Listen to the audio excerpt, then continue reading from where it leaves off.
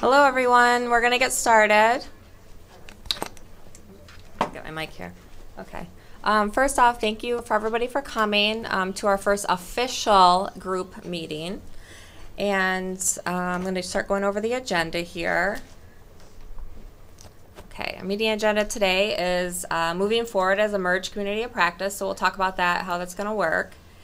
AEM updates for web services. College priorities and selecting strategic initiatives. And we'll also post-meeting survey. So we'll send something out after the meeting if you could fill it out just about like the event or the meeting structure and just some other things that we'll talk about throughout the meeting. We'll have some questions in the survey about those items too. Okay, also, we're looking for more committee members to help us plan these meetings and come up with ideas. If you could either sign up in the back, there's a post-it back there to sign your name if you want to join, or it will also be included in the survey to fill out there. All right, so we'll start with what are we going to call ourselves? So we, as a planning committee, came up with some of the, oh, I'm sorry. Oh, I'm sorry. Yes, I will. Am I talking loud enough? Okay. I'm Shannon Davis. I'm the Events and Communications Manager for Undergraduate Education Events and Communications team. Okay. Okay, so these were some of the names that we chose that seemed the most popular, I guess, out of the group last meeting. Some of those who did come, we talked about what our name would be, and so these were the most popular, I guess, ideas. So this will be in the post-meeting survey to kind of vote for what you'd like, but are there any other ideas that you want to add to that? Any other names? Or feedback in general? Yeah. Yeah. I have a thought. Okay. Just that if for people outside of our group who don't know, none of those names really say actually what the group is. I mean, I like them. Right. Oh, okay. Did you hear what I said? Yes. Do you want me to say it again? Okay. Just that the names themselves don't necessarily explain what the group is. I mean, except for the word engagement, I think does, but that could mean a lot of different things. Okay. That's my No, comment. thank you. Any other thoughts, ideas? And if you don't think anything now, when the survey time comes, if you want to fill in, we'll have an option for that too, to voice comments or come up with names too. So, oh yeah, yeah. What is the commitment to that time commitment, I guess?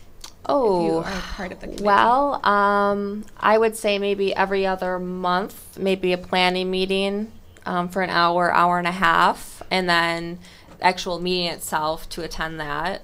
Maybe, I don't know, maybe 5 to 10 hours outside of those meetings, sort of coming up with content, creating PowerPoints, things like, some kind of like duties, I guess, that go along with it. Thank you. Mm-hmm. Yeah. Thanks. So going along with sort of choosing a name, my question is, what is our sort of primary purpose as a community? Right. So we're going to get to that, which will be our charge. Okay. So that's sort of next on our agenda to talk about. And then that will also help with some of the naming too. Anything else? Okay. All right. So Matthew's going to take this from here. Yep. Okay, so everybody hear me if I speak at this volume? Okay, so how many people were at the last meeting though? Okay.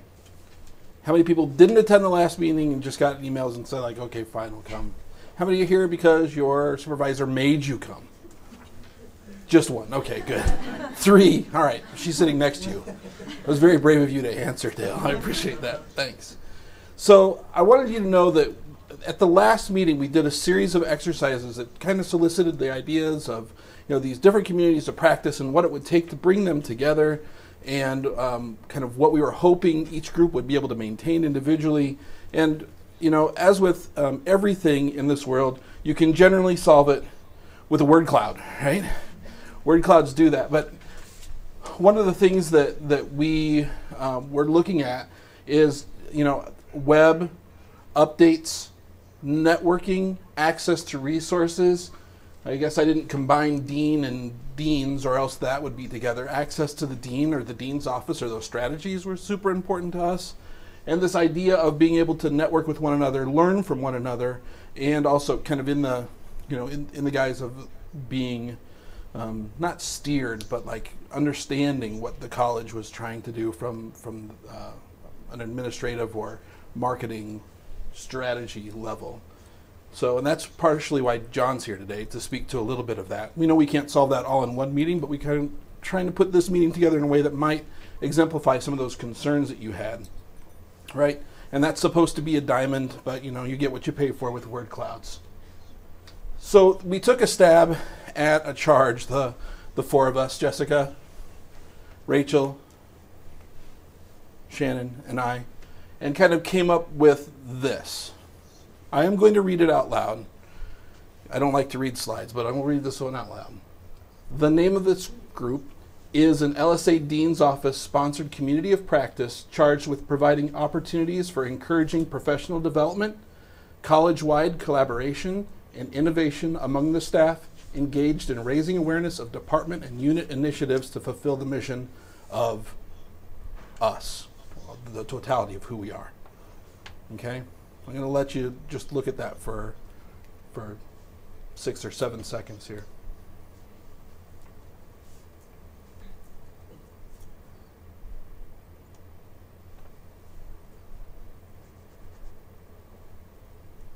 Matthew, aren't you missing the concept of technology in that? It's a good question. I'll write that down.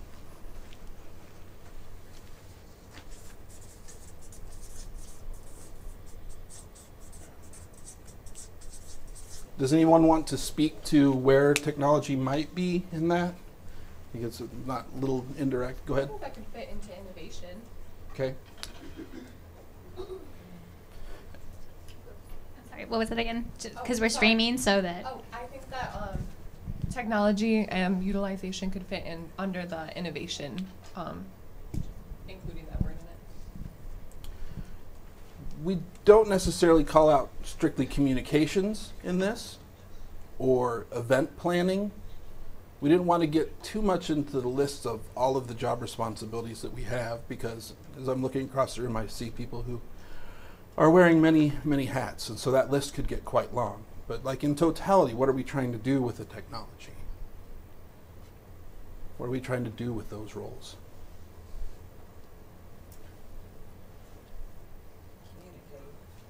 Yeah. Communicate, drive awareness, raise awareness.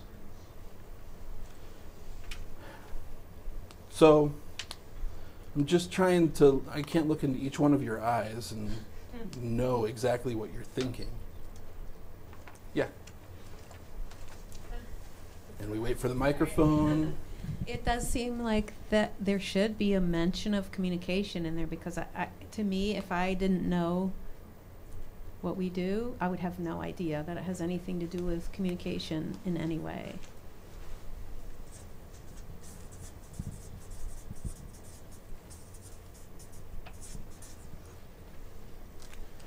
Do our events people feel like you communicate about events? Some of you have come from large enough departments where communicating about events and planning the event itself are separate things. But for many of you, they're kind of one and the same. My question to you is, if we say web, communication, and event planning, does event planning need to be there as well? I do all three, and I think that sentence kind of encapsulates all of them, raising awareness. Right. Okay. Okay. We want to invite your discussion, and part of that survey that they talked about a little bit will be access to this document to comment on it, or to add additions, or to take your own stab at it. We would like to have this resolved shortly because I think it helps kind of inform the name of the group, and it's not something that I thought I should be giving the group, and the lead team definitely wanted your input. All right. So is it okay? Is it okay with everyone if we kind of close comments on this? Okay. So for the time being, let's sit in this, with this as our charge, and this as our meeting place. I have provided cards for each of you. Does everyone have a card? You don't have a card at home, but you can play along if you want.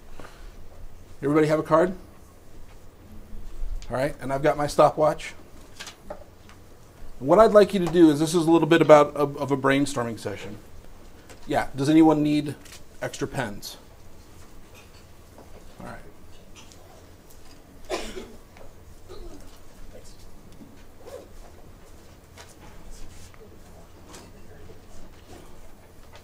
And for those of you who are attending virtually, would you take a moment and go ahead and include your feedback in the chat, and hopefully we can grab that chat and print it out later and review that. We really appreciate you participating even while you're sitting in your pajamas.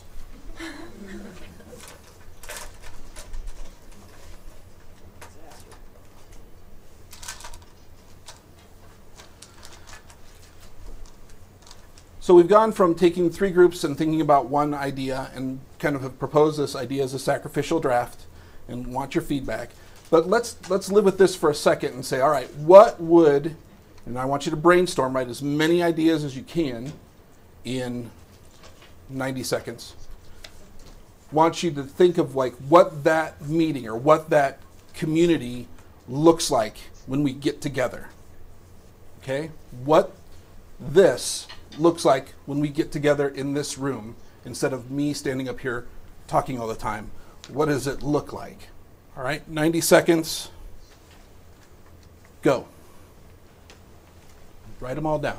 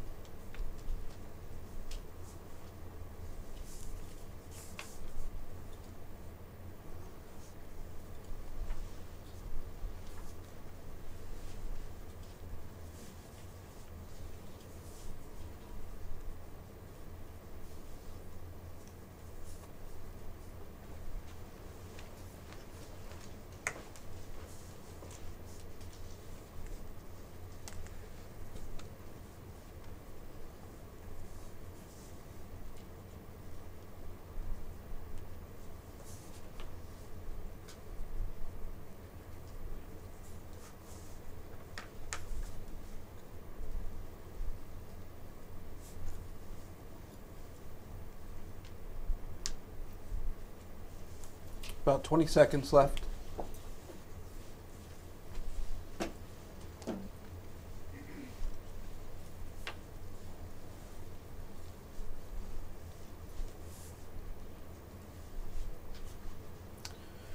Okay, now take some of these ideas and share your ideas. I'll give you 2 minutes with someone sitting right next to you, okay? So your ideas, what's on that card, share what you can with one another. 2 minutes, go.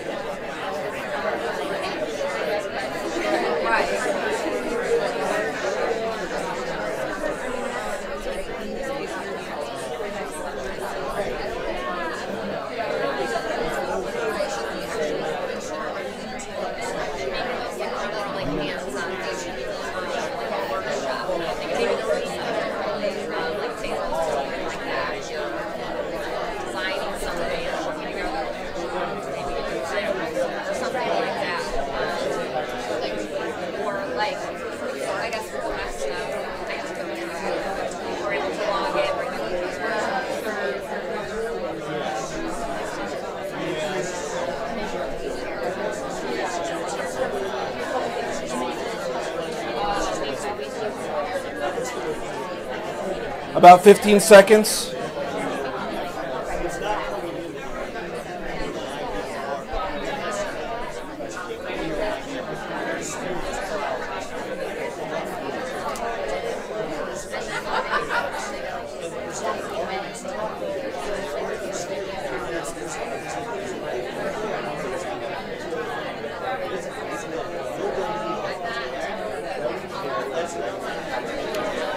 Okay.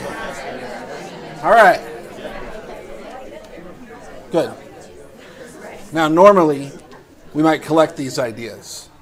What I'd like you to do is turn your card over. Does anybody need a second card? They were so verbose, and you need a second card? And I can get you a second card. There are plenty. What I'd like you to do is I'm going to give you a minute, just 1 minute. 1 minute to write down what would be the worst form of this group. I'm like the worst.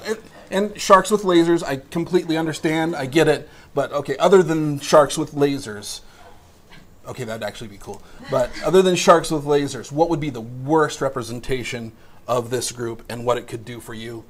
Go. Write it down.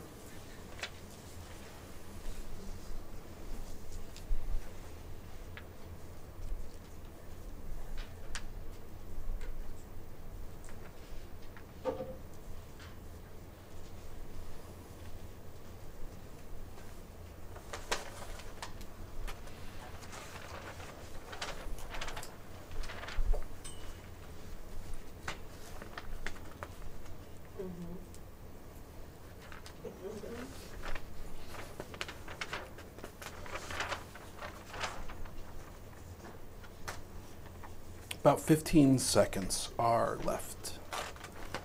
As many of them as you can.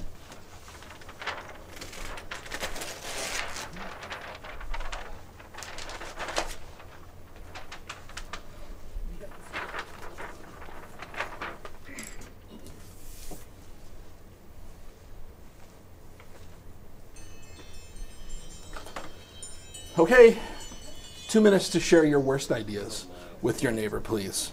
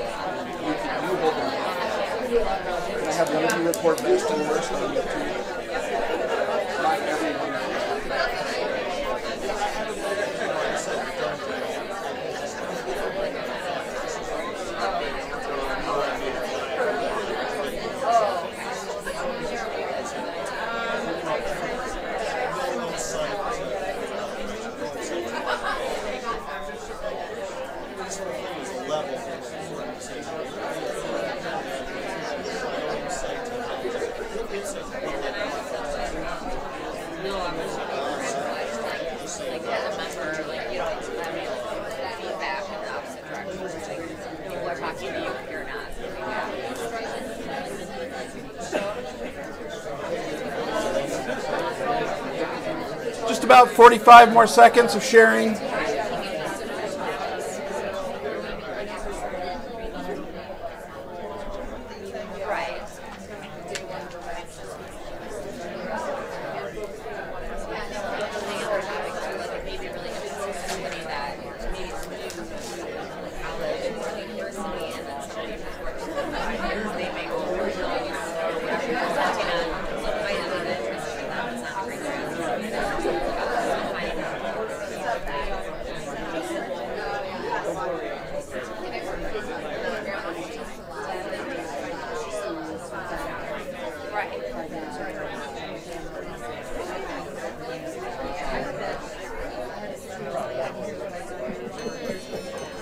That scares the tar out of me. All right, time's up. All right, we're not going to go around and be able to hear every single idea, but we want to just kind of do a popcorn idea, and my friends and comrades are going to record some of the ideas that we come up with. Do you want to start with best or worst? Worst. Okay, all right. I see. That's the type of group that says, let's eat our vegetables, and then we can get on to cake. All right. All right, so worst ideas, just raise your hand, and Jessica will come around, and we'll do. So eager. Okay. So Luna and I summed it up as the worst, having a group that has no impact. So either it being, a waste of time and, us not getting anything out of it, or not putting in enough time for it to actually have a tangible impact and achieve what we want it to achieve. Thank you. Zero impact, in case you weren't able to hear that. I think the worst could be if the group just accomplishes things that could be accomplished via email or newsletter, just updates. I think it needs to take advantage of the fact that there's a lot of people in the room who can collaborate very actively with each other. Okay. And would you also write up there, like, opportunities to collaborate with one another? Because that was kind of the flip side of that, right?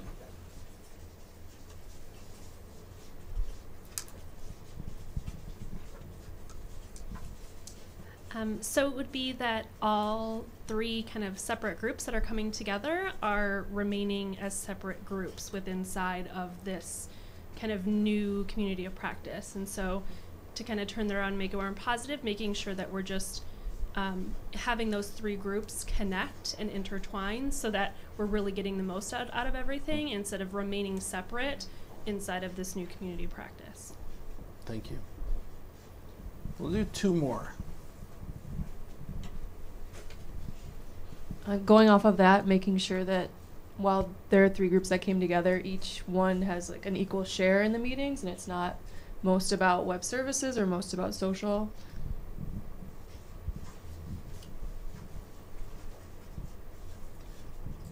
That's a real challenge.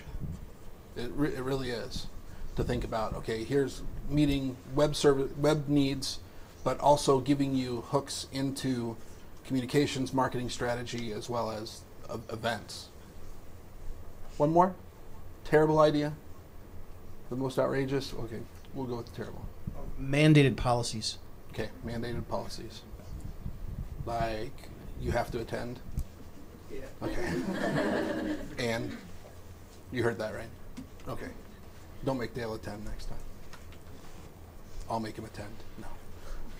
All right, great. And is there one with kind of crazy? Did anybody go there? Did anybody go shark laser? I know one of you did. Just you. There's one. Okay. All right. We'll save that. Now let's talk about the ideal. This represented in the ideal. We'll take 4 or 5 of those.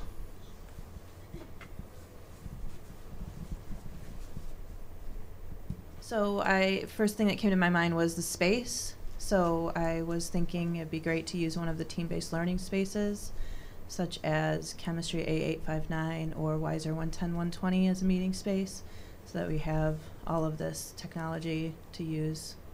Okay. Technology, and then the actual space itself is correct. Like so you can easier to turn these chairs around and talk to each other? Gotcha. Right. Tables, movable furniture. Great. I think it'd be a good idea to report out on best practices and tips, however large or small, because you always run into people who have like knowledge that you never thought that like, oh, that's a great idea, and sometimes I feel like people just kind of their knowledge stays with them without them knowing that other people don't know that, or that there's an easier way. So I think that'd be a good idea, and I think having a chance to submit that beforehand so people can like look at it and maybe come with suggestions, or maybe they'll think, oh, that makes me think of I know this, and then I'll share that.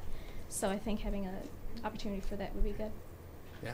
I read some research recently where having people brainstorm before they get to the meeting and then actually taking some of the better ideas that the group decides on and go, actually lets those people who don't consider themselves like off-the-cuff fast thinkers to really engage with the problem beforehand. And so I think being able to engage in between is a really good idea. Thank you. So I actually wrote down that having the groups break up into smaller groups would be great. I do think it sounds to me, maybe I don't really know enough about where we're headed, but it sounds to me like we're different enough that it would be useful to get into groups. It's like by discipline. Yeah. So plan the meeting where maybe 30 of it was all together and 30 of it was like by discipline, and then, all right. Okay, thank you. So I actually wrote the same exact thing as my next door neighbor here. We said that we would really like examples and best practices of what worked for someone, and then, you know, discussion, how do I take that back to my unit, or how could that work for me? But that's great. We'll do one more. We had discussed clearly defined meetings, so we know whether or not it's a relevant topic for us to attend or if it's something that we can skip. Yeah. So whether or not you need to be here to engage in it, or you can be one of our living room friends, or you need to just skip and do other things. Okay. Now, instead of like the most outrageous great idea you heard, what do you wish that your neighbor would have shared that they shared with you but they didn't speak up and say? Just one of those, maybe. Programmed and structured networking. Ooh, okay. Thank you. All right, now if you would so kindly pass your cards to the center aisle, and Jessica, you're actually up next, so we can have somebody else collect them. And I just want to thank you for that. I want you to know that we heard that. I would love, again, it's a pitch for this kind of this lead or core team to kind of help shape some of these things. We really like your ideas. We do.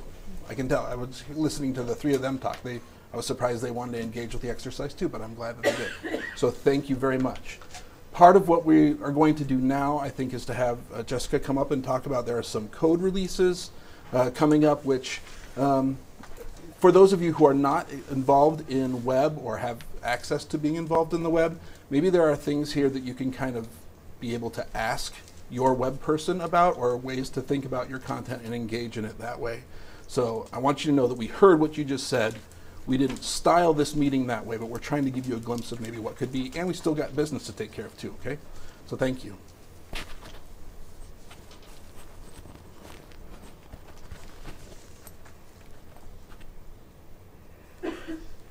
Hello everybody, I'm Jessica from Web Services. Let me put this on. Also want to take a minute to thank Chris from LCISS, who's setting up our Blue Jeans, so that's where we're able to stream now and also record this meeting to post it later. So for people who've missed it, or if you guys want to kind of come back to this meeting and see it, we'll have that available post-meeting as well. So thank you, Chris. Thank you, LCISS.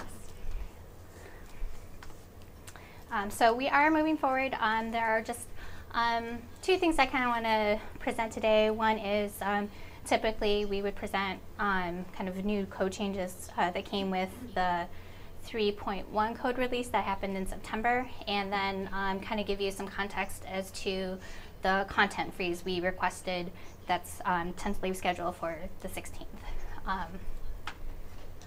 So with the 3.1 code release, again, that happened around September 20th. Just also wanted to point out that whenever we do a code release, we have two ways that we kind of can communicate that to you. One is our developer always does a digest of what exactly happened in the code release that is added in the newsletter as well. And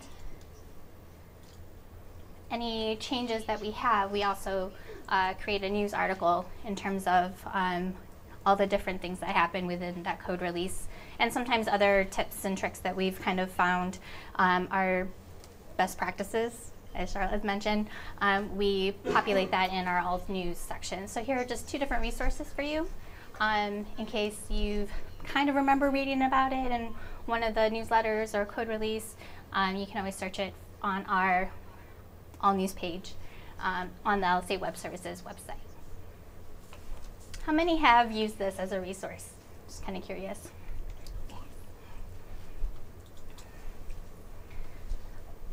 So some highlights from that code release.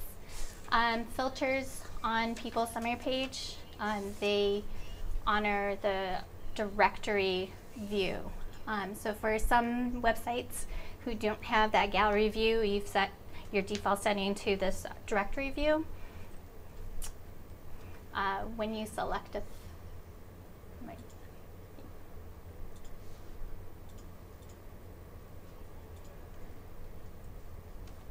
actually there's kind of two things here. So we have the filter is actually displaying on the paper summary page, and then if you go to your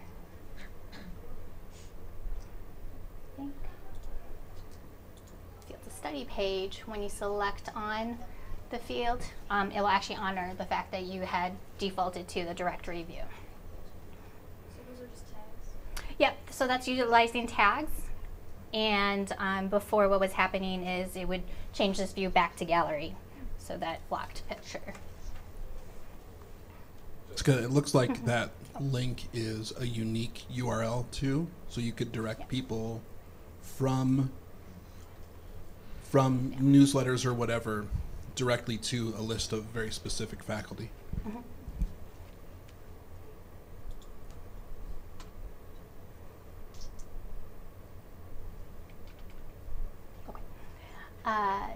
For sites that have people the self-editing form, now there's a space for people to upload their CV. So that was a big ask from departments, especially for faculty. So if we go and we log in,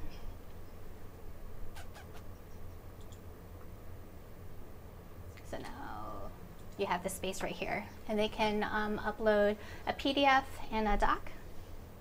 Right, PDF and a Word doc, and it will give you a size limit as well. We did remove that little thing where it was showing the file size, so that is going to be gone.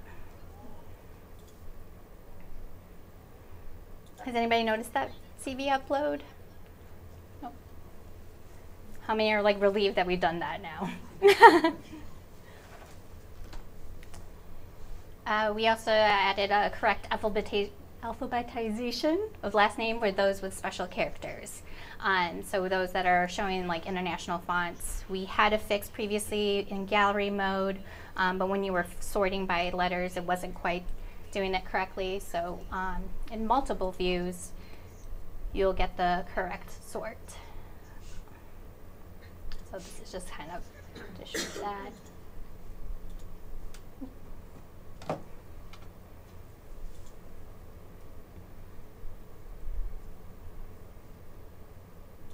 Went to the right page, but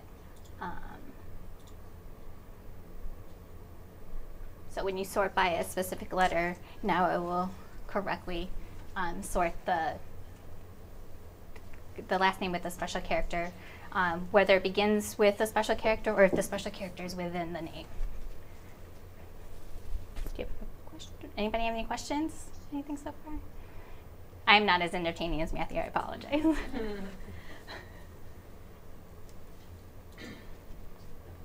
If you have a name in your directory that needs a special character and you're seeing that it's not happening, you do need to make a request to LSA Web Services with our support ticket. And also, if you find that the sorting is not working correctly, that's also a ticket to us. So if you kind of go back and see it's not quite working well, there is something that we do need to do in the back end specifically to your site. So that is a ticket to us, lsa.web.support. I told him I was going to do this, and you have that guy, Ananta, to thank for that. He's the one that corrected that for us. So, yay! And then just other highlights with 3.1 is approved gateway search. For those that have been kind of playing with the LCA gateway, we had a fix to improve it, and we actually have another fix that will greatly improve that search, which I'll talk about in a little bit. And then we also set the foundational code for the unit portals, which is still in its pilot phase. So before I move on to kind of what's coming up next, is anybody any questions? Has anyone kind of seen what the code has done, or the features in the code? What does that mean, foundational code work for unit portals? Basically just to create that directory in the back end to support the code for the portals. A lot of it was trying to figure out also security permissions, authoring permissions, user permissions as well. We're still kind of working on that, but just to kind of get it set to support it. It's related to the search? Is that what you mean? Yeah, in a way, yes. So to have it, to have the portal itself be searchable, but not searchable on Google. because it's a unit portal, so it should be secured. Yeah, that kind of stuff. Can you just share a little bit about what the difference between My Gateway portal and website is? Actually everybody has a site on LSA. That's your public facing site for your department. The LSA Gateway is basically the college's portal that everybody has access to if you're an employee of LSA, or staff and faculty.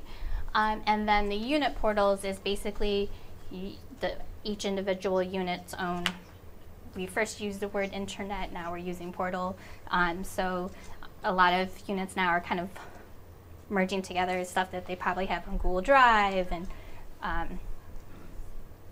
now I'm losing M Drive and Shared Drive, that's what I was trying to think of, into kind of one area. And the unit portal is basically using the Adobe Experience Manager platform to host that information.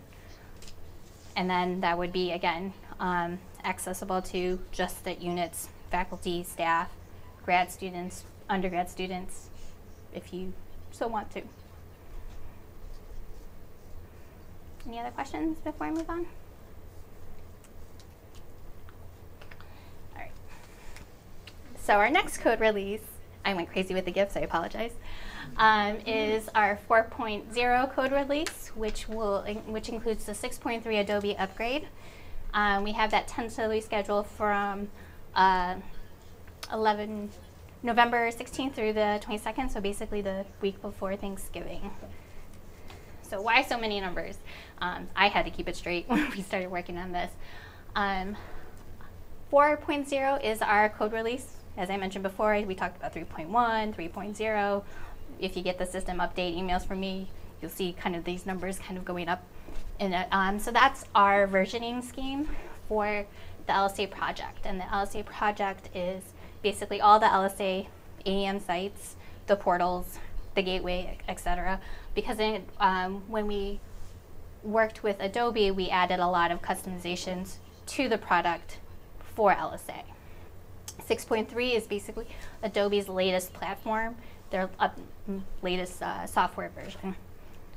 So by doing this, we're going to basically bring our system up to date to Adobe's current version, improve our system performance, and then this allows us to give us space to develop new features. We're actually going to transition kind of to a different user interface within the next year or so you'll probably start seeing information about that with us.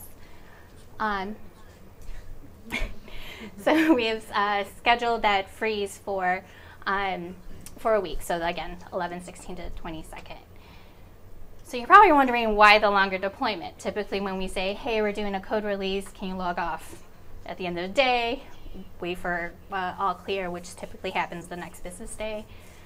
For this time around, it's actually a migration. So we're basically taking everything that we have currently and moving it to a new platform, which is the 6.3 platform. So not only have our developers working very hard on making sure what we have and what we customize for the LSA sites kind of work with Adobe 6.3, we got new tech too. We're getting new hardware, so new servers, new networks, kind of a restructuring of how we're working with, how we're storing assets to make it run faster. And again, this is another thing that will help with search performance for the gateway. So in short, again, we're just refreshing a lot of, in terms of the back end, what we've done for the LSA sites and on our current AEM platform, and making sure that it works really well with the new 6.3 upgrade, as well as kind of restructuring how we're storing information for a really fast search performance on the gateway. So any questions about that? Will all this help? Oh, wait, if you can wait for Matthew. Will all this help the clarity of some of the graphics and pictures? Or am I just doing them wrong? The image optimization? Like how they actually look on the web. Yeah. They look beautiful before I put them there, and I put them there, and not so beautiful. that should help with that, right? The image optimization. Yeah, I think there were changes about the aspect ratio. Okay. But if I get like more details, I'll be able to comment. Sorry, that was our developer, not that I'm putting him on the spot. He's never going to come to a meeting ever again. So yeah, they're still looking at that and working on that as well. So is it really important what size the picture, not the aspect ratio, but what like file size the picture is, or like, I mean, 1,000 by 750 for a slideshow, and it says max 5 megabytes. Should it be close to that? Is like 500 kilobytes bad? Like. I do know we have a validation, so your image can't be so much because of how we're trying to manage the storage of the assets within that. But I mean, we gave a lot of leeway within that. Well, I mean, right now I think it's a lot of trial and error, and unfortunately, images is not my strongest suit as well. So, can you touch base with me after? We'll work with that. Charlotte? So are we supposed, we can't be editing the website at all during that week? Correct. So what's basically happening at that time is we're kind of, why we're asking for the freeze is at that point, that's when we're moving everything that's currently in our current servers, networks, and whatnot, and moving it to the new one. So in a way, during that time, we will have both. So we just want to make sure that the edits, if any edits happen here, we currently have no way to track them, so that's why we're asking for the freeze. How will that work with things that we're uploading in the events calendar? So if we make a change to an event, will that still come in? Will there be a delay like there would be normally? Right, we actually have article about that.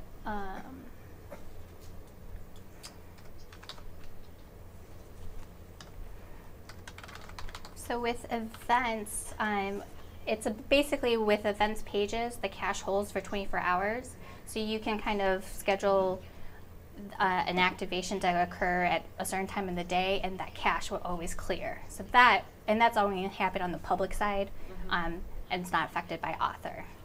And I can get you to that.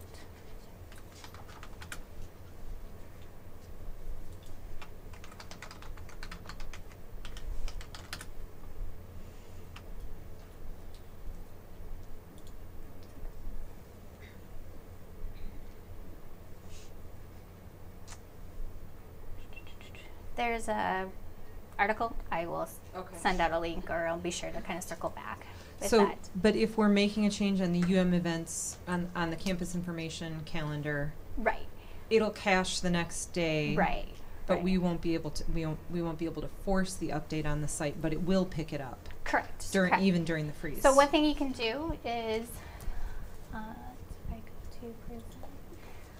If on November 15th you want to schedule your homepage, your news events, and all news page to activate later on the next on November 15th you want to set your page to activate that morning, like maybe 12:05 a.m. Every day after that, the cache will always clear 12:05 a.m. on the public side. So that kind of brings me back to what you guys can do to prepare during this time. Schedule, again, as I mentioned before, any other updates or changes that you want to make sure they're activated by November 15th. And also honestly, between now and 11/16, you probably want to keep eye out from communications from LSA Web Services. We are still working with Adobe and R2I to ensure that we can do this migration and ensure its success. If we can't ensure all that, we may have to delay to the new year. So you just want to be sure you're keeping an eye on communications from us. What version are we using now? 6.2? 6.1. Yeah. Any other questions?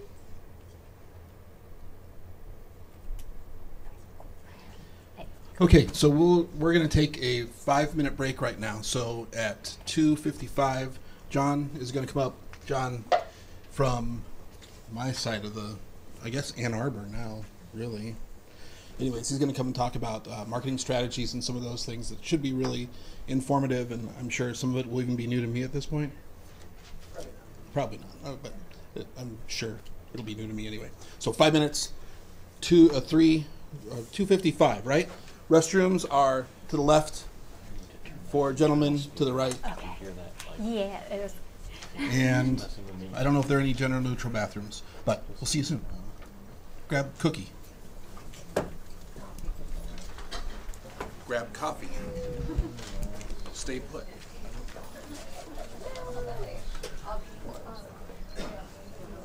Is it okay for me to turn this one off?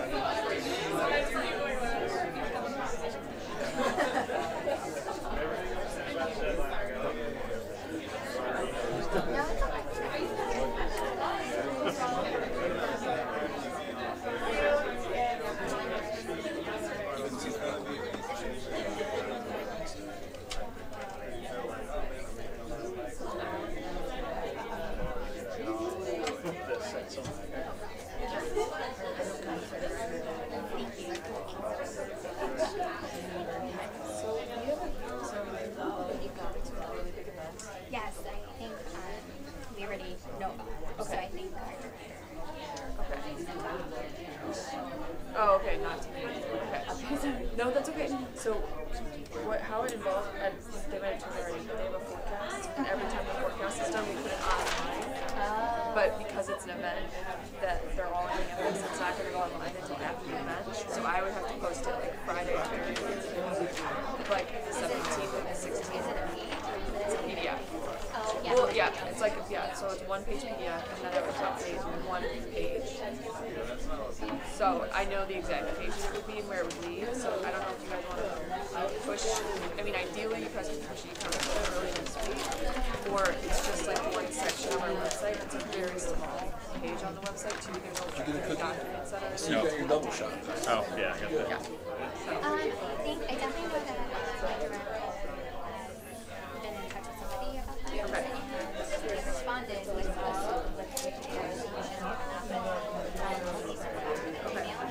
so it is something that we probably something changes. So, two. So there's one page that has like inflation forecast, U.S. forecast. So it's a few different text and image components. So I would change the date on that, and then that would link to a page that has 2 lines of text and an image that links to a PDF, and that PDF is one page. So 2 actual pages would be updated, and then there would be a PDF that I would have to upload the assets. Okay, so we just need to see, we just need to like detail the changes so that we so essentially okay. Current Okay. Yeah. Okay. So that when we switch it, Yeah. it goes to Okay. has all the same information. Okay. So again, let me send that on. Okay. Okay. About that, and then Okay. Yeah. can I get your email? Yeah. See. Yeah, I don't know who would email you because it should be, but I did. So,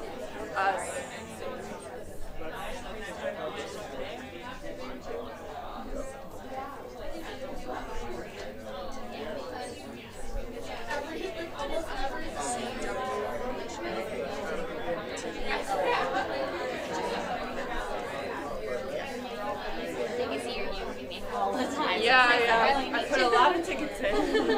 Yeah, so it's probably the simplest thing that we do. It's like really small pages and tiny little ones, so I can very easily do screenshots because it's also small bits of like text.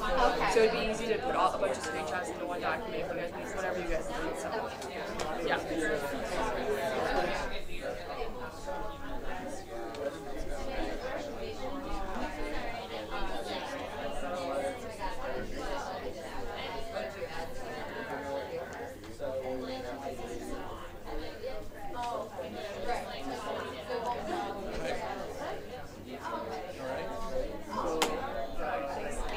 That's okay.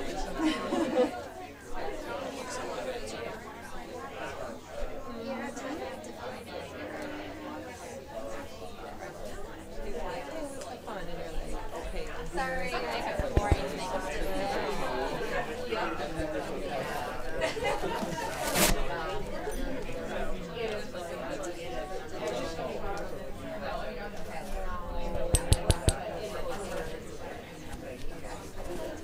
How's this sound? Is that okay?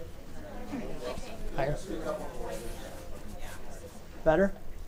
Okay? Not okay? I still need to project on top of this. More? All right.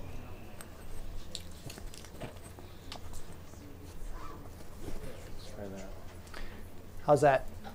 Check? Good? I'll try and project on top of this. I'm told that I'm soft-spoken. It doesn't feel like it because the voice is loud in my head. Are all the voices out here? Every single, all 733 of them. Hi, everyone. And thanks for coming. I got to meet a few of you before this meeting and while we just were getting started. My name is John Lofi, and I serve the college as Director for Marketing and Communications. We are currently working, we used to work up on the 5th floor of this building. We're currently over in 101 North Main, which is the Comerica Bank building across from the courthouse. The investment office, the university's investment office is over there. We're on the 8th floor. Come by and visit us, and I'll have some contact information for how you can actually do that. But we would love to see you. I would love to get to know you, and I want to extend an invitation now. I'm going to do it again at the end for you to come and meet me, talk to me, or members of my team so that we can get to know each other and help each other out. I want to start with an exercise because you've been listening a lot, but I want to ask you to indulge me, please, and have a conversation with somebody here. I know some of you came with people that you know. I'd like you to try and talk to someone that you don't know. Turn to that person, and two things you're going to talk about. Number one, just tell them one important thing that you do. It can be the totality of your job or just one part of your job that you find personally that you find important. Now, it's the job of the listener who hears what you have to say to ask you, why is that important to you? All right? And then we're going to drill down even further, and we're going to keep on pursuing that question, why is that important to you? So, what do you do that's important to you? What do you do that's important? Why is that important to you? Why is that important to you? Why is that important to you? And we're going to drill down a little bit. We'll just go for maybe 5 minutes or so. We want to drill down into some core motivations that we all have for being here and doing the jobs that we're doing. Okay? It's going to take us to an interesting place, I promise. So, find somebody that you don't know at least well, and let's go. So, you're going to pair up. First job is tell your partner, one person goes first, tell your partner what it is that you do that you find important. And then that person's job is to ask you why.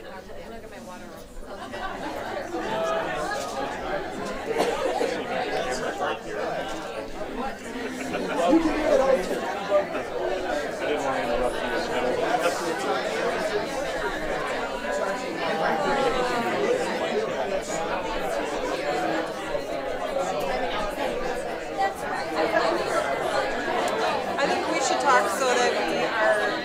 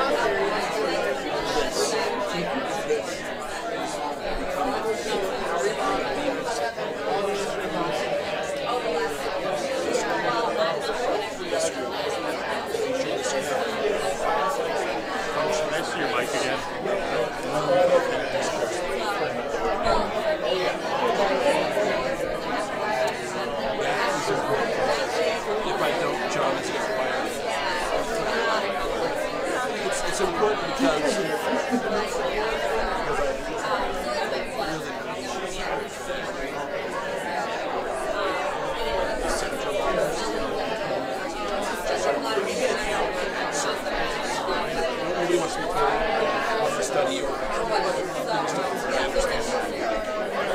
being able to keep social media to leverage. Test 1 2. Test 1 2. Test.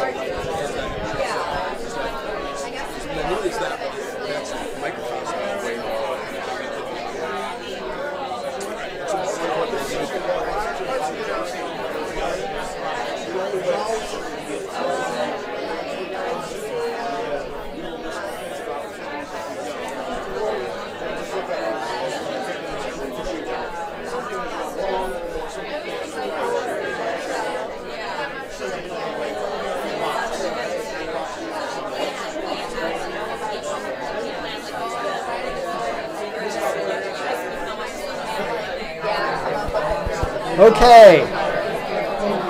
So go ahead and finish up this round. Go ahead and finish up. Take it one more why deeper. Why is whatever you're saying important, and then switch. Okay. So each of you get a turn to do this. If you've been going back and forth, just proceed. You got a few more minutes.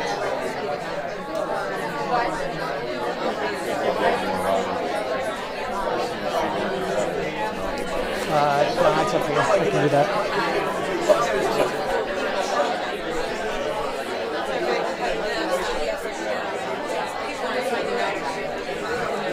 Yeah, I think this is a lot.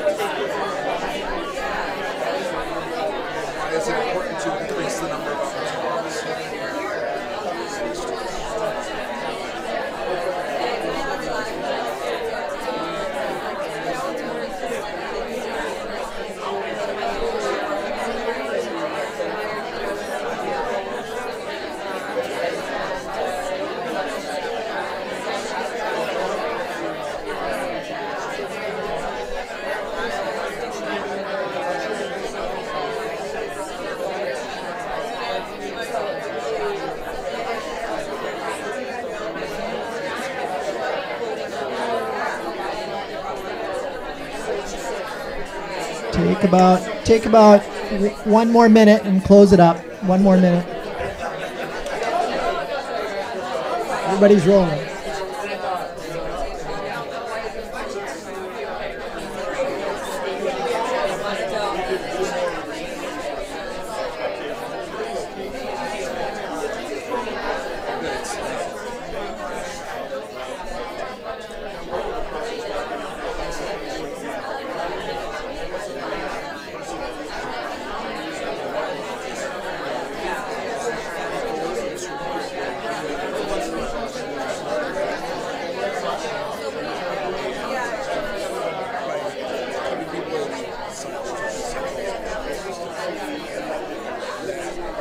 Okay, let's wrap that up.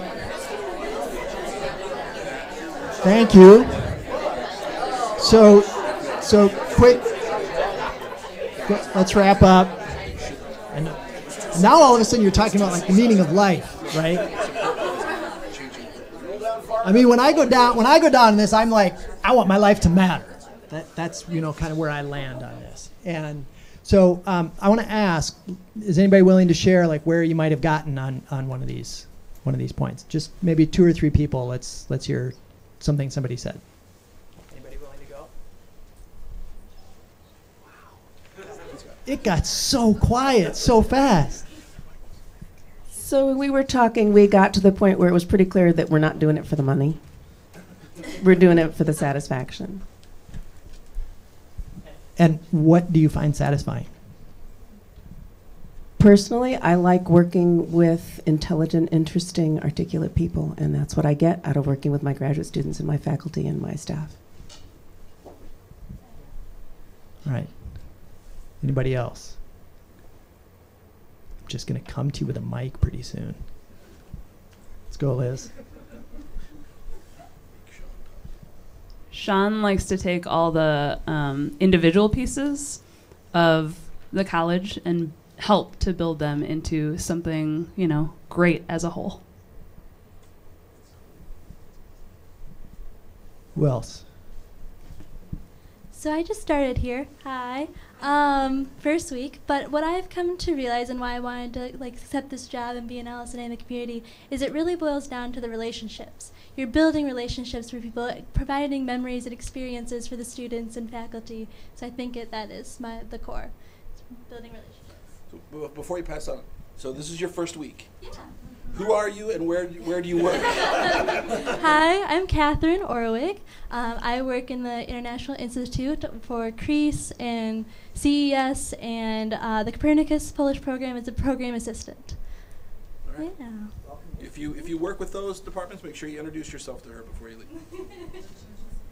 Okay, so you can take this exercise and you can really get rigorous about it, and you can spend a lot of time digging down. It's a fun one to do with your teams on retreats if you want to do some team building, and it also can help you if you're kind of trying to find your way as a team or organization. It can help you get back to the kind of the core reasons that you're doing what you're doing, and it can help you sort of reset when you go to try and do strategic direction. We found it pretty helpful on our team as kind of a starting point exercise. So this mic isn't working so well, that's why I'm using this one. It's not so smooth, but we'll make do. I want to talk a little bit about just our team, the marketing and communications team that is now over at 101 North Main. Because I know some of you are new, some of you haven't really had a chance to interact with us. So I just want to give you some basic information about that. And I also want to let you know some of the things that we are thinking about as we're building out our strategic plans and our strategic priorities for the next 3 to 5 years. So I want to just give you some insight into that. I'm going to keep it pretty high level for now, but I'm happy, in probably a different context, to drill down deeper and talk more about the details on some of this stuff. But right now, I just want to give you that overview, and then I want to make sure that we have some time so that you can shoot me questions. So what I'd like you to be doing is, as you're looking at this, what are the questions that you have for us in Central? What are the burning things? Hopefully we can get to at least a few of them today. If we can't get to all of them, we can find ways to make sure that that dialogue continues. Because above all, I want to recognize that we're all here for meeting that for reasons that transcend our paychecks. We wouldn't be here if all we were looking for is a paycheck. And even if mostly what we're looking for is a paycheck, we've chosen the jobs that we've chosen because they recruit certain skills and abilities of ours, they recruit certain values of ours, and what we bring to the game every day matters to us, and we need to recognize that. And so that's the context in which I'm trying to do all of the planning and talking that I'm doing, recognizing that we have objectives that kind of go beyond just what's listed on our job description and just what's listed in the transactions that we have every day with one another. Okay? So, as I said, feel free to contact me. Here's my email address. Here's my direct line to my office.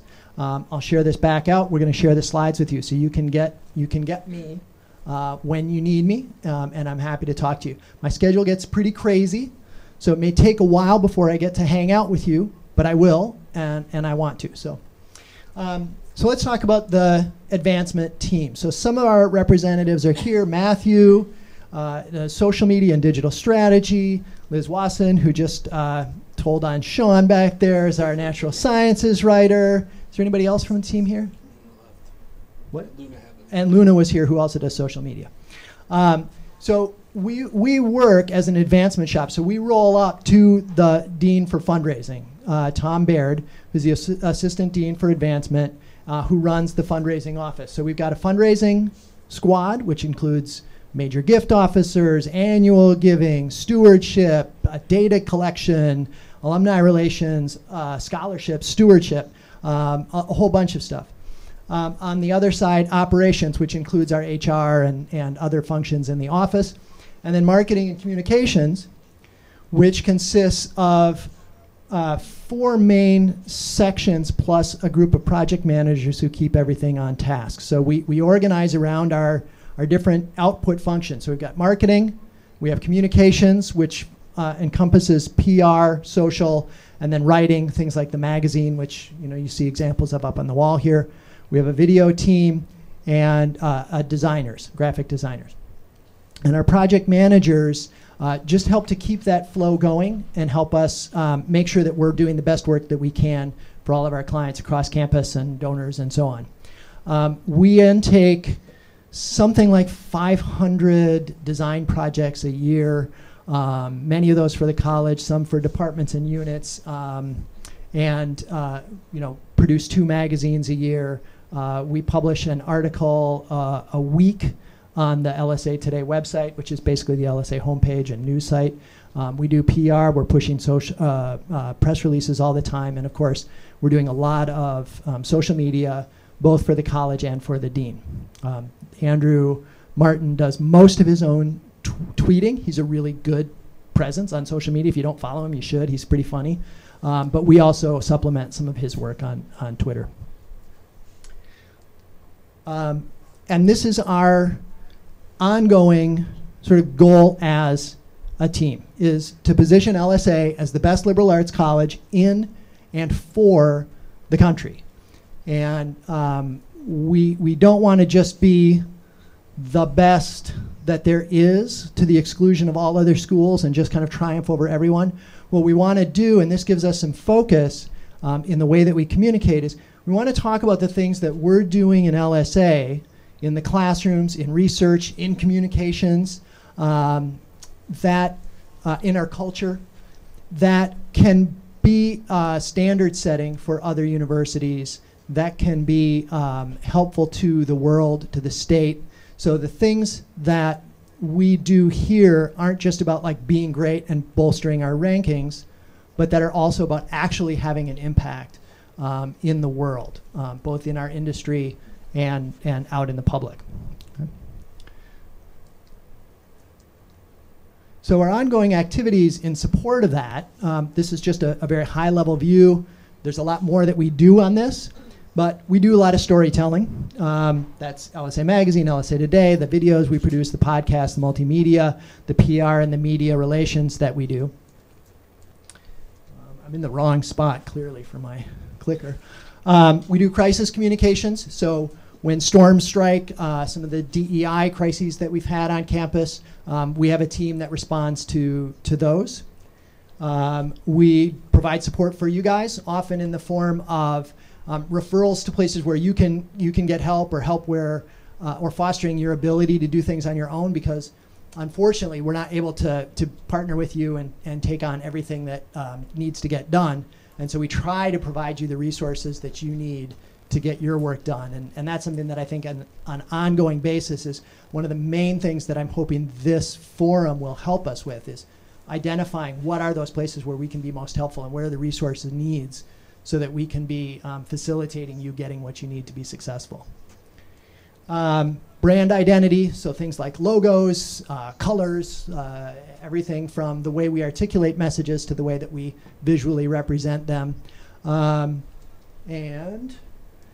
promotion of college-wide activities and units and events. So we support things like the Opportunity Hub, the Noonan Academic Advising Center, Barger Leadership Institute, some of the institutes that cut across all departments. We support those.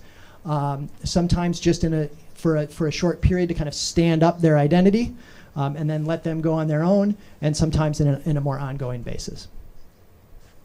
Any questions? Yeah. Can you explain a little bit what the marketing component is and how it's different and where it overlaps with communications? Sure. So the basic message I would say about the basic distinction between marketing and communications is communications is we want you to know something. Marketing is we want you to do something. So marketing would be focused at prospective students, prospective donors. Communications might be the magazine, right? We don't really put an ask in LSA magazine. It's really just, here's what's going on in the college. We're kind of manifesting the college's values and stories. So that's the basic distinction that I would make. Did that answer your question? Okay. So in the next few years, the strategic objectives that we're pushing in particular are to raise the public awareness and positive perception of the college. So as you know, we're in a political, cultural, social landscape right now where the value of any institution is being questioned. The value of higher ed institutions are being questioned particularly. The value of elite public institutions and the liberal arts colleges within them and a liberal arts education in general are being deeply questioned. What is the value proposition for a liberal arts education in this day and age? What is the worth of a college whose job it is to question institutions? Right? What is the worth of that college to our society? And that's a very hot question right now. And in many ways, it's existential for us because it has to do, because as a public institution, we depend on taxpayer funds. We depend on federal funding for grants. If that grant funding went away, we would have significant problems as an institution. So fighting this fight and having this conversation about the value of the college and the value of the liberal arts in general is a really important thing for us to be doing. The next one is increasing awareness of the Opportunity Hub. The Opportunity Hub helps us make the case for this. It's also a really important initiative for us college-wide. It transcends all departments, and ideally, it's going to help all the departments and units make the case for the education that they're providing, that it has relevance and effectiveness and positions our students to go out in the world and succeed. We know it does. This helps us do it even better. Okay. Increasing the awareness of LSA DEI projects, and we want to particularly focus on some core ones that give us special leverage, things like laptop loan program, things like the postdoctoral fellows, things like MSci. So there's a lot of projects out there that we're doing, and we want to try and focus our storytelling efforts in those areas to tell the story of what we're doing and how we're succeeding, but also to be listening to the stories that are out there. And finally, here we are. We want to be enhancing our internal communications, and that's a two-way conversation. We want to be opening up as many avenues as we can, not only from the dean's office to say things like what I'm saying now, here's our priorities, but also to hear from you, what are your priorities, what are your needs, how can we partner better together? And that will range everything from strategic conversations to technical details like, what's the best way to send out an urgent message? Is it by email? Is it by Twitter? Is it by RSS? Those are conversations that we're having right now too, and that will be part of our work here together too. This is all what the work that we're doing for internal communications is part of a larger service model effort that's being run by Advancement along with representatives from several departments. And the idea is for us to spend several years talking in detail about the work that the Advancement Shop does, not just communications, but fundraising and all the other work that we do, and how to integrate that better and provide better, more clear service to all the departments and units, right? So that we can really be most effective there. So there's an advisory council, as I said, and that advisory council is meeting for the first time in December, next month. And so this will be folded up into those larger conversations about how Advancement can be interacting best with you guys. So I wanted to take just a sec and talk about why we pick certain stories to cover, certain things like the hub or DEI projects. And we kind of run them through a strainer because we can't cover everything and can't do everything. So this is our sort of strainer for picking projects. And it's not foolproof, and there's a little bit more to it than this, but fundamentally, if we're going to be taking on a project, these are the ways that we filter it. It supports LSA's mission. It supports the dean's 4 pillars for the college. Does everybody know what the 4 pillars are? Does anybody know what the 4 pillars are? Here they are. Academic excellence, the liberal arts for life, diversity, and access. These were articulated by Dean Martin when he first started. They're on, if you've seen those guiding principle magnets, they're the inner circle of those values and guiding principles. And these are, so these are the things that are the strategic points, not just for communications, but these are the strategic moves that the college is making. They want to, this is the dean and the associate deans, want to push these as the strategic priority of the college, right? So when we're communicating, messages that hit one or more of these are going to be more likely to be the kind of thing that we push. And the more of these they hit, the more likely it is that we're going to find that we're going to search for a good story and a good narrative to hang on that topic. Does that make sense? So something like the Opportunity Hub is about access, it's about diversity, it's about liberal arts for life, and to some extent it's about academic excellence. Most DEI initiatives are about all 4 of these, right? So those things rise to the top when they hit more and more of these pillars. Okay, I'm going to go back now. So it supports the LSA mission. It supports those 4 pillars. It supports the LSA advancement mission, right, which is to position the college as best it can.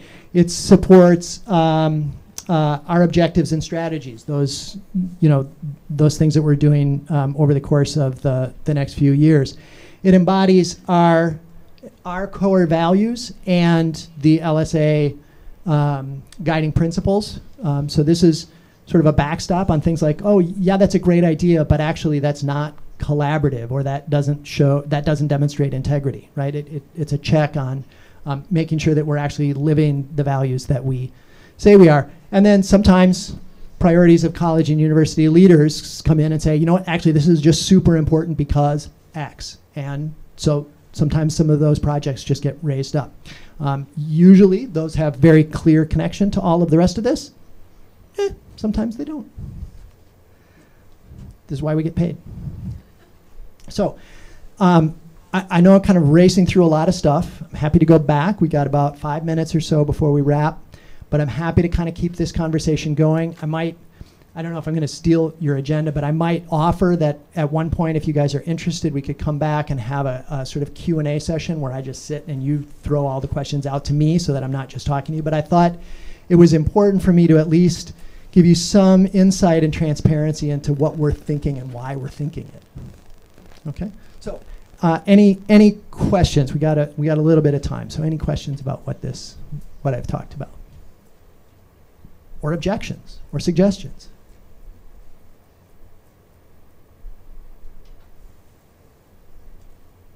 When it comes to the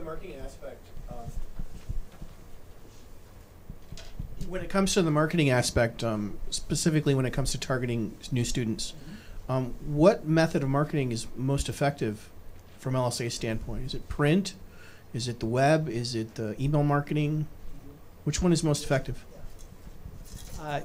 Good question. It depends on the student, and it depends on their situation. So what we generally do, and I actually defer to the student recruitment team for this, but what we generally do is we'll send a lot of electronic signal to the students. That's where they tend to live. But we also know that they get just monster piles of recruitment emails. And so we'll also send the print things as a complementary element. And one of the things that the recruitment folks have found, at least in my understanding, is that print pieces are also for the parents. So the electronic communications hit the students pretty well. Social media hits the students pretty well. But the print pieces are the ones where you really want to try and make a statement, and it's sitting out there on the dining room table, and maybe the parent opens it, or maybe they see it. And it just kind of, it's that extra little nudge. There's a couple of scholarship programs that we're really trying to recruit pretty hard on. And we've got a really integrated system of print pieces and social and email. And on the print pieces, for the ones that are really high priority, we're actually like including hats and tchotchkes and stuff like that, so that it's not even an envelope. It's like a big, it's a box or something like that. Yeah, so you really, I don't know if any of you have college age or high school age kids. I do, and the amount of just crap they get is spectacular, and to stand out in that crowd is hard. Yeah. Any other questions?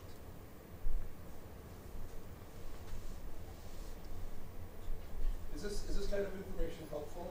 I mean, I'm going to make Chuck again. Yep. So I feel like Phil Donahue. Yeah, I think it's really interesting and helpful because, being in a unit, we don't get a lot of this sort of big picture information. And it would be great too, you sort of mentioned this, but to have sort of specific ways that communicators in units can also be figuring out what to prioritize and how to use this information in our daily jobs. Yeah, for sure. It's a great point, and as you look at the kind of strategic priorities that we've got, so knowing that, I'm hoping that by you knowing that things like the hub, so internship stories, mentorship stories, stories of students going on and having a really interesting career after having an unexpected major to take them there. If you know that we're prioritizing that kind of story, then that helps you pitch to us, and it helps us help you pitch, right? That's where we're going to want to invest our effort. The DEI stories that we want to push, like if you have those narratives on which we can hang these messages, that is where we can have a lot of fruitful collaboration, right? It may not be that it appears in the magazine, but there's all kinds of ways that we can talk about how to push those stories out. Yeah. So if we have an idea like that, what's the first point of contact we do? Oh. There it is. So so you can contact me. Best way to start just asking us questions or pitching stories or just saying, hey, what do we do? I've got this kind of cool thing. What should I do? LSA marketing goes to a bunch of us, and you'll get an answer. It may not be right away, but you'll get an answer within 24 hours, and it'll give us a chance to kind of think about it strategically and figure something out for you. Yeah. Okay, so I think we're out of time. I wanted to show you one other thing. I'll send this out, and I will send out some documents when we push this back out to everybody. Some of the things that you should know are about crisis communications, talking points about freedom of speech. So as you know, Richard Spencer has applied to come here. University's still trying to decide what to do about that, right? And that's a complicated issue. So the university has responses. LSA has its own policies and responses. There are things you should know about what to say or not to say in an emergency situation or in a very hot political situation. Pretty much what you should say is whatever LSA said, and whatever LSA is going to say is whatever the university said. We're just going to try and cascade messages out so that we don't have this kind of chaotic popcorn of messages going everywhere. So we try to consolidate all that, and we'll talk about that in more detail at a future session. We also have freelance writers and designers, and we can share that list with you guys. So we'll share out these resources with you as well. But above all, just contact us here. This is the easy route. Okay? Thanks, everybody.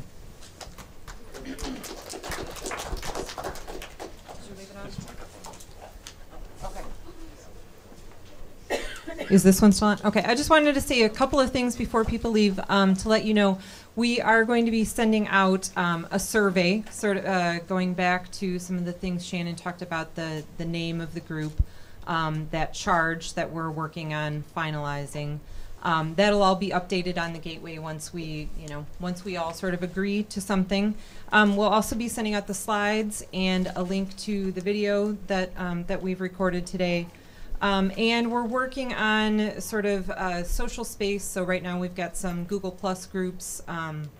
We're thinking about how to bring those together, and also then a collective email group to make sure that everyone who is interested in this, who came today or who is just doing this work is able to have access to the same resources. So if anyone has any questions, feel free to contact any of the leads here individually. And also, if you're interested in joining the collaborative lead team, please go ahead and put your name up there or send us an email. Thanks, everybody.